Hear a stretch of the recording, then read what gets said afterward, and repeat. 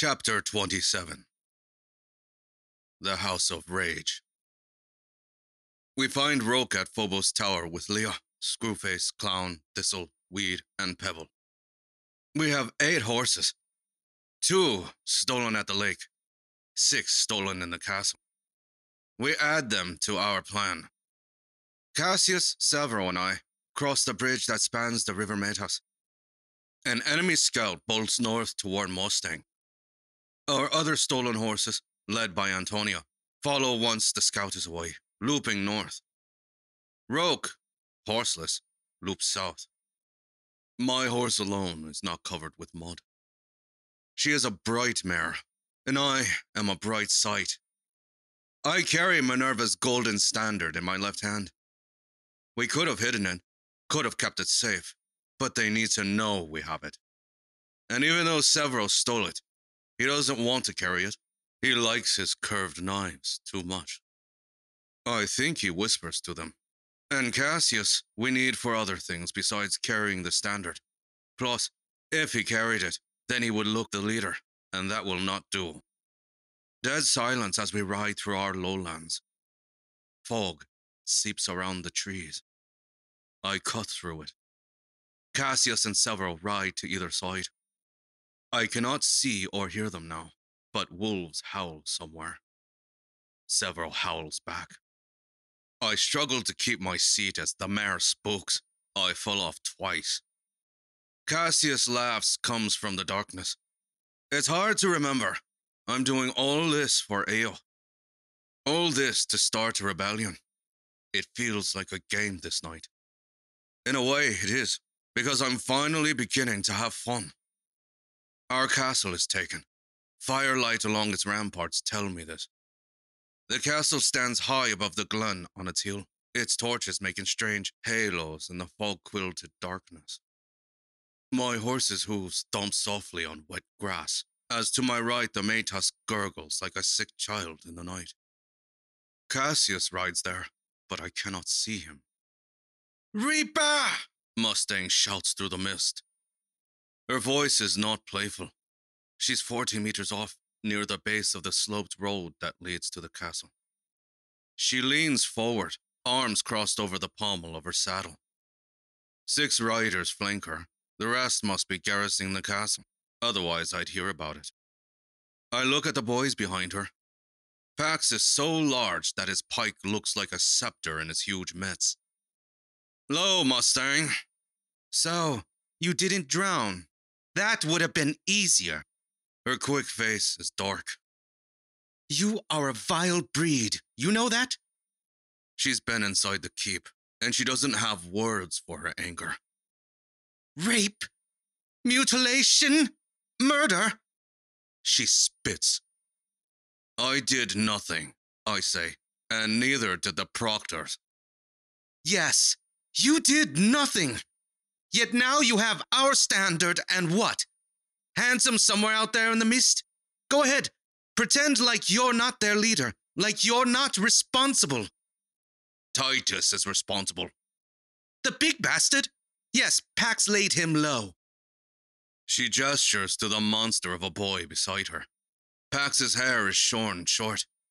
His eyes small, chin like a hill with a dent in it. Beneath him, his horse looks like a dog. His bare arms are flesh stretched over boulders. "I didn't come to talk, Mustang." "Come to cut my ear off?" she sneers. "No, Goblin did." Then one of her men slips screaming from his saddle. "What the?" a rider murmurs.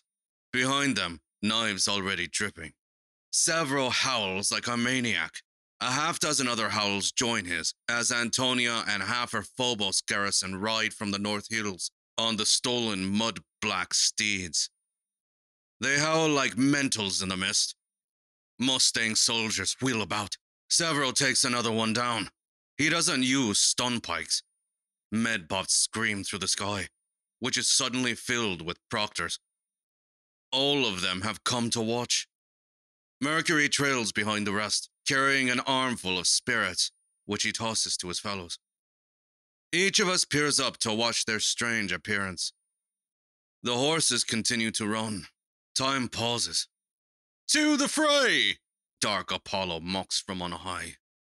His golden robes show he's just risen from bed. To the fray! Then chaos hits as Mustang shouts orders. Strategy. 4 more horsemen ride down the sloped road from the gate to support her troop. My turn. I slam Minerva's standard upright into the earth and scream bloody murder. I kick my heels into my mare. She lurches forward, almost losing me. My body shudders as she pounds the moist earth with her hooves. My strong left hand grips the reins, and I draw my sling blade. I feel a helldiver again when I howl. The enemy scatters as they see me raging towards them. It is the rage that confuses them. It is the insanity of several, the manic brutality of Mars. The horsemen scatter except one. Pax jumps from his horse and sprints at me. Pax, oh Telemanos! He screams. A titan possessed. Foaming at the mouth, I dig my heels into my horse and howl. Then Pax tackles my horse. His shoulder hits my horse's sternum. The beast screams. My world flips. I fly out of the saddle over my horse's head and crash to the ground. Dazed, I stumble to my knee in the hoof-churned field. Madness consumes the field. Antonia's force crashes into Mustang's flank. They have primitive weapons, but the horses are shock enough. Several Minervans fly from the saddle. Others kick their mounts toward their abandoned standard, but Cassius appears out of the fog at a gallop and swipes the standard away to the south. 2 enemies give chase, dividing their force. The other 6 from Antonia's tower garrisons are waiting to ambush them in the woods, where the horses cannot gallop. Reflexes make me duck as a pike sweeps towards my skull. I'm up with my sling blade. I slash at it at a wrist. Too slow. I move as if in a dance, remembering the thumping pattern my uncle taught me in the abandoned mines. The reaping dance carries my motions into one another like flowing water. I swoop the sling blade into a kneecap. The ariat bone does not break, but the force knocks the rider from the saddle. I spin sideways and strike again, and sweep the hoof of a horse away, breaking a fetlock. The animal falls. A different stun pike stabs at me. I avoid the point and rip it free with my red hands and jam the electrocuting tip into another assailant. The boy falls. A mountain pushes it aside and runs at me. Pax. In case I'm an idiot, he roars his name at me. His parents bred him to lead obsidian landing parties into hull breaches. Pax, oh Telemanos! He beats his huge pike against his chest and hits puffy-haired clown so hard my friend flies back 4 meters. Pax, oh Telemanos! Is a prick licker, I mock. Then, a horse's flank thumps into my back and I stumble toward the monstrous boy. I'm doomed. He could have gotten me with his pike. Instead, he hugs me. It's like being embraced by a golden bear that keeps screaming its own damn name. My back cracks. Mother Mary, he's squeezing my skull. My shoulders ache. Bloody hell. I can't breathe. I've never met a force like this. Dear God, he's a bloody damn ogre. But someone is howling. Dozens of owls. Back popping. Pack roars his personal victory. I have your captain. I piss on you, Mars. Pax Autolomonos has slagged your captain. Pax Autolomonos. My vision flickers black and fades, but the rage in me does not. I roar out one last bit of wrath before I faint. It's cheap. Pax is honorable.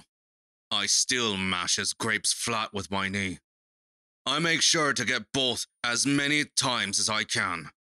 1, 2, 3, 4. He gulps and collapses. I fade atop him in the mud to the sound of proctors cheering.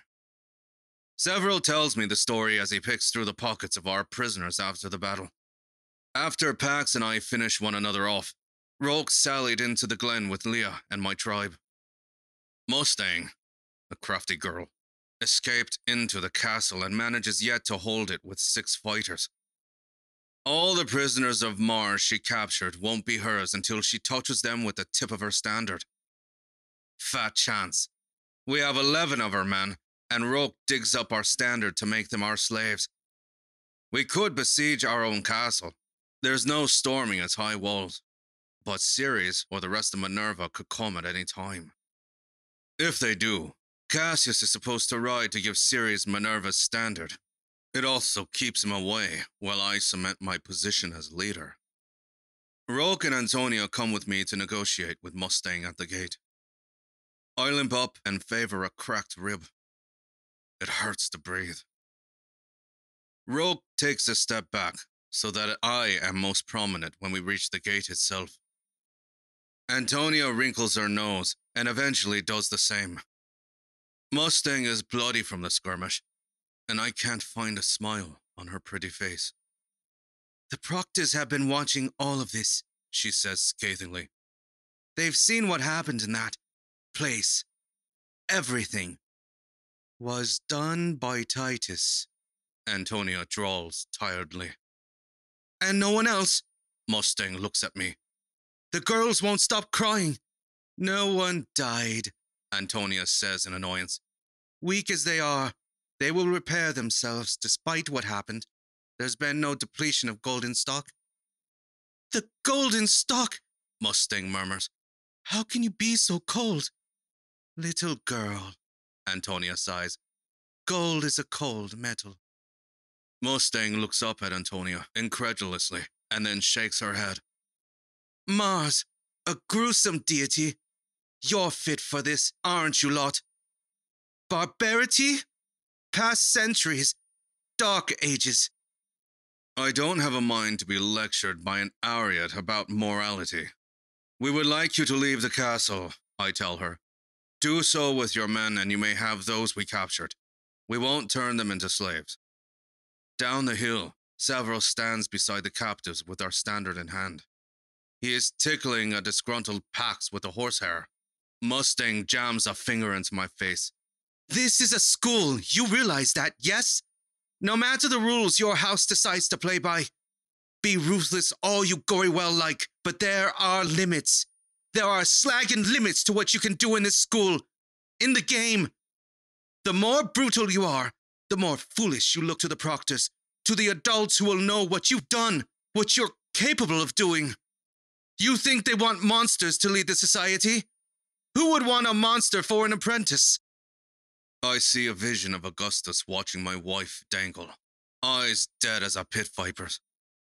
A monster would want a student in his own image. They want visionaries, leaders of men, not reapers of them. There are limits, she continues. I snap. There are no goddamn limits. Mustang's jaw tightens. She understands how this will play out. In the end, giving us back our horrible castle won't cost her anything. Trying to keep it would. She might even end up like one of the girls in the high tower. She never thought of that before. I can tell she wants to leave. It's her sense of justice that is killing her. Somehow she thinks we should pay, that the proctors should come down and interfere. Most of the kids think that about this game. Hell, Cassius said it 100 times as we scouted together. But the game isn't like that, because life isn't like that. Gods don't come down in life to mete out justice. The powerful do it. That's what they are teaching us. Not only pain and gaining power, but the desperation that comes from not having it. The desperation that comes when you are not a gold. We will keep the Ceres slaves, Mustang demands. No, they are ours, I drawl, and we will do with them what we like. She watches me for a long moment, thinking. Then we get Titus. No. Mustang snaps. We will keep Titus, or there are no terms. You will keep no one. She's not used to being told no.